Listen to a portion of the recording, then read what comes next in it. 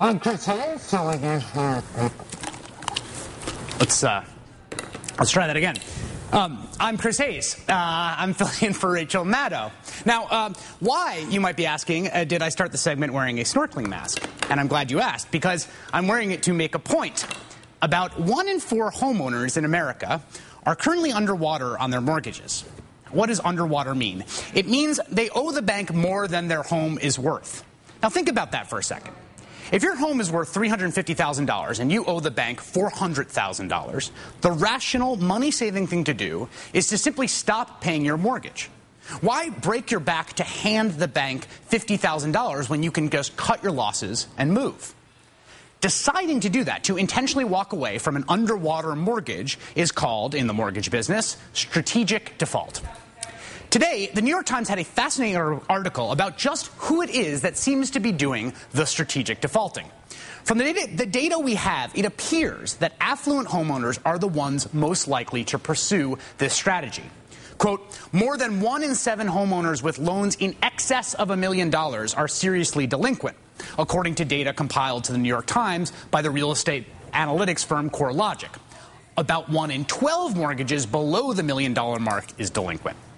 Okay, but at the same time that rich people are making use of the impeccable economic logic of strategic default, the federal government has decided it should be off limits for everyone else. Here's Alan Grayson, congressman from Florida, speaking to Secretary of Housing and Urban Development Sean Donovan. Do you think that people should continue to pay their mortgages, or should they just move across the street and start over again? I believe that we have a system that depends on consumers paying their mortgages, and I would not, here or elsewhere, recommend to people that they not pay their mortgages. Now, that's pretty mild condemnation, but you might want to look at the full-fledged campaign being waged by Fannie Mae and Freddie Mac against strategic defaulters.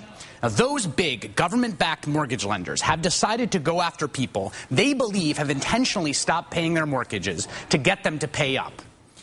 It's unclear exactly how they can tell who has intentionally defaulted, unless they've purchased very good mind-reading software. Nevertheless, they have announced they're going to, quote, take legal action to recoup the outstanding mortgage debt from borrowers who strategically default. The announcement goes on to say, Terrence Edwards, Executive Vice President for Credit Portfolio Management, said, quote, walking away from a mortgage is bad for borrowers and bad for communities, and our approach is meant to deter the disturbing trend towards strategic defaulting.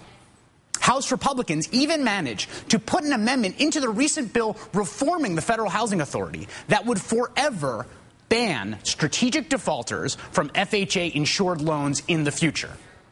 Now, this is really important. Keep this in mind. FHA loans are generally in low-income neighborhoods, and Fannie and Freddie cannot hold mortgages over $729,000. What does that mean? It means this whole campaign to browbeat drowning homeowners isn't targeted at the wealthy folks that the Times reported on, the same people the Times suggests are most likely to make use of it. No.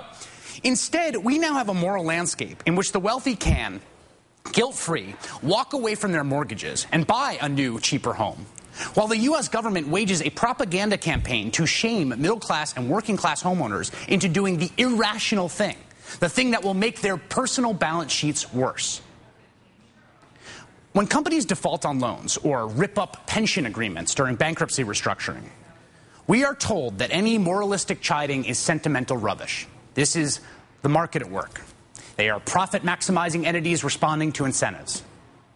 But as soon as some bus driver or accountant or waitress decides that it doesn't make sense to hand over thousands of dollars to their bankers for no reason, well, heavens to Betsy, call in the virtue police. I remember from childhood here in New York the old Leona Helmsley line, taxes are for little people. Well, apparently, so are contracts.